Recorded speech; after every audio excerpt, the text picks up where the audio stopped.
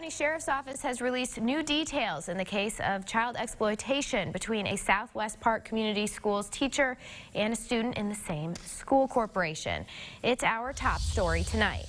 Southwest Parke Community School Administration learned of the child exploitation from a DCS report on September 30th.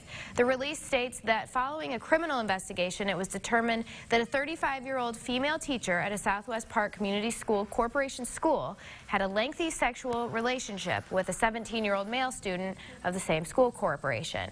Investigators learned that the teacher in question had resigned from her position on Thursday, October 3rd. Parke County deputies have concluded the investigation after determining the alleged sexual conduct took place in Vigo County. The Parke County case report has now been forwarded to the Vigo County Sheriff's Department.